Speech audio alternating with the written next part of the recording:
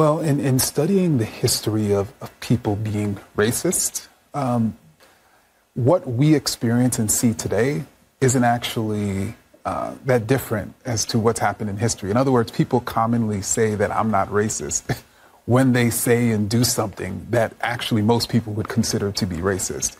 But to be anti-racist is first to acknowledge those times in which we make a mistake, in which we're even being racist, but more importantly, to recognize the racial groups as equals, to seek to undermine and eliminate racial disparities and injustice and create equity and justice for all.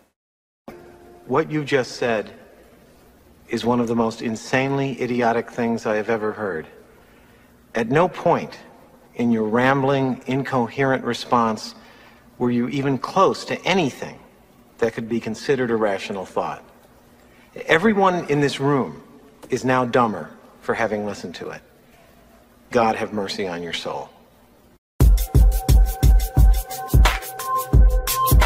I said it, I meant it. Bite my tongue for no one, for no one.